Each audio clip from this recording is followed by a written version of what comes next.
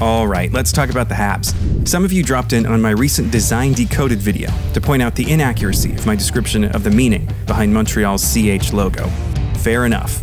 While I subscribe to the idea that the meaning of this logo and others has changed over time, I wasn't really clear about that in my presentation. The premise of the video was focused on the intended meaning behind each logo. In that light, I should point out the true origin of the Canadiens logo, which is rather simple.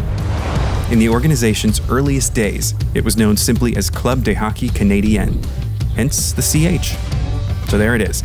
The H simply stands for hockey. But the fact is, the full history of the Canadiens branding is far too deep to truly capture in a short video.